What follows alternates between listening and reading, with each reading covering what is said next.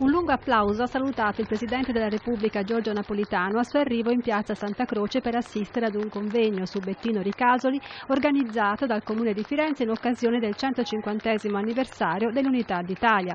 Napolitano è stato accolto dal presidente della Regione Toscana Enrico Rossi, dal sindaco Matteo Renzi e da altri rappresentanti delle istituzioni. Dopo aver salutato il pubblico, Napolitano è entrato nel chiostro di Santa Croce accompagnato dal padre francescano Antonio di Marcantonio. Nel Cenacolo gremito il presidente ha seguito i lavori del convegno che ha voluto ricordare l'11 maggio 1859, quando a 15 giorni dall'insediamento del governo provvisorio della Toscana Bettino Ricasoli diventò primo ministro e per la prima volta il tricolore fu approvato come bandiera ufficiale del Granducato. Il testo autentico del decreto è stato ritrovato nell'archivio del comune e il sindaco Renzi ne ha donato una copia a Napolitano. Il presidente della Repubblica rimarrà a Firenze per 2 giorni.